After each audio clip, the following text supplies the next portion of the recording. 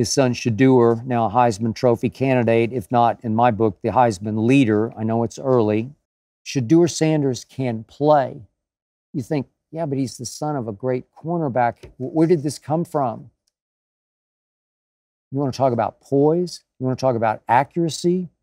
You want to talk about command? He was the freshman player of the year, HBCU. Then he was the National College Football Subdivision Player of the Year. His second year at Jackson State, National Player of the Year.